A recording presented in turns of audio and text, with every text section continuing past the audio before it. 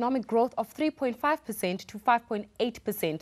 Tanzania, on the other hand, has seen a surge of luxury goods and chain restaurants. To talk to me about this, we are joined by Sam Mokorosi of Africa, the Good News, and he's, of course, the Chief Operating Officer there, as well as the Assistant Editor as well. So do join us on our conversation on Twitter as well as Facebook. We welcome your views this morning. Sam, good morning to you. Good morning, Faith. Now, let's talk a little bit about Namibia's 3.5 to 5.8% growth rate. What has contributed to that, and particularly the various industries which have? Well, Faith, Namibia, like most African countries, is endowed with much mineral wealth. It actually is the fourth largest producer of uranium in the world. Okay. And of course, we know that uranium is responsible for nuclear power generation. So some of that growth has come from there. There is also gold.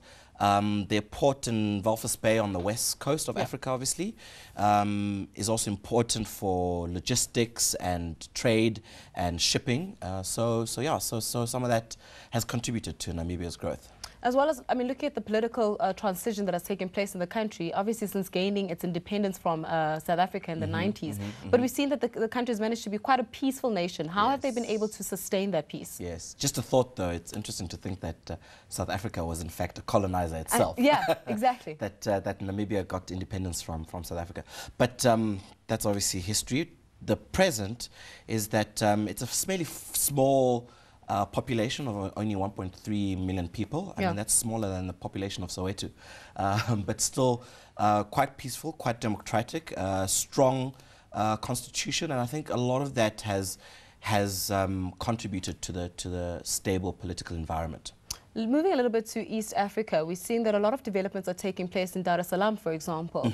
What has contributed to those new development structures that are currently taking place there? Right.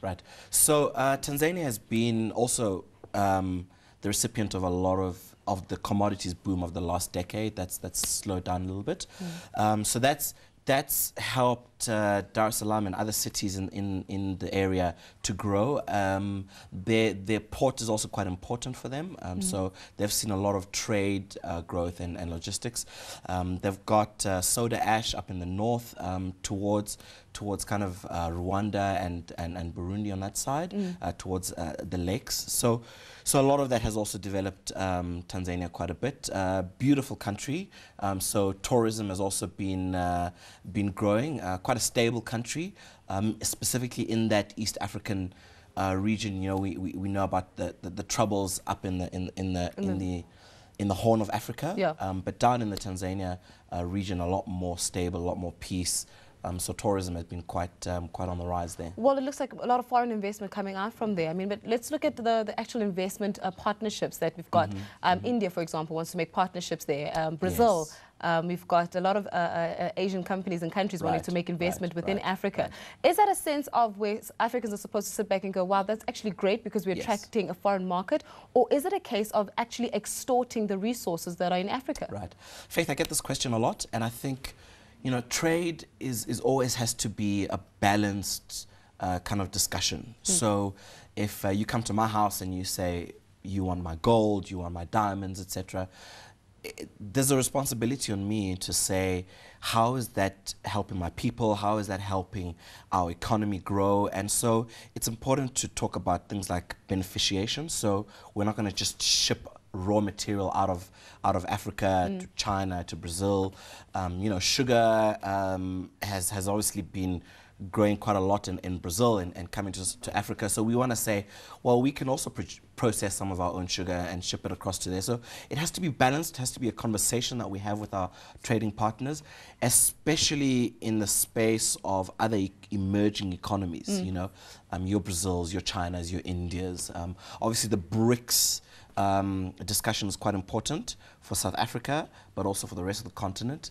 And it has to be about, let's trade, but let's make it fair and let's make it balanced for both trading partners. Now, very quickly before we close off, where does this put South Africa? I mean, are we also looking at partnering with many other African countries, and are we also standing an opportunity to gain from those investments? Well, there's been a lot of leadership being provided by Africa now with Nkosazana Dlamini-Zuma at the AU, and you've heard about Phumzile Mlambo-Ngcuka as the head of the UN, UN's women development, etc. So it's good to see South Africa taking its role there. Sam, just on that note of Phumzile's appointment currently, where could we be seeing South Africa? Does that put us more in a more important position with regards to being taken seriously as a country, as a developing nation still? Yes, yes, I think so.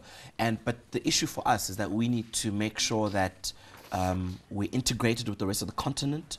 We understand what's happening there. Because we're facing a lot of competition from China, a lot of competition from Europe in terms of doing business in Africa. So we have to be smart about it, we have to be proactive about it, and we have to be humble. You know, a lot of people from the rest of the continent say we're a bit obnoxious sometimes.